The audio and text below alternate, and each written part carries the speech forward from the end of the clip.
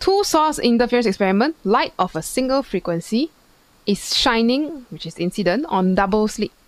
The light coming from the slits are coherent. What is meant by coherent? This one have to remember definition for it. Okay, definition. Must know. So coherent, it means you have a constant phase difference. So that straight away you can, if you know the definition, then you will be able to identify that this one is B. What is phase difference again? Phase difference is something like this.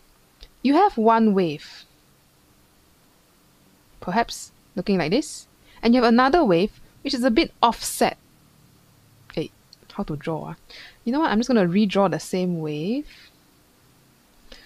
Okay, and I drag it on top. This one is when they are both together. Both are in phase. They go up together, down together.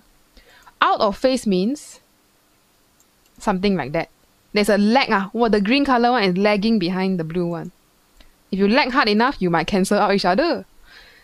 So this is what we call a constant phase difference.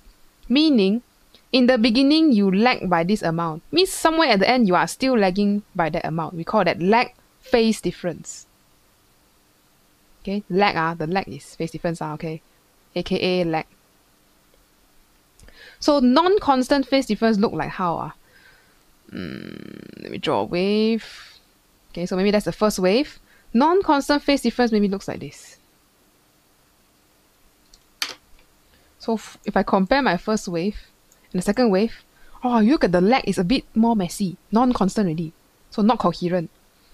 Beginning, they start off together in phase.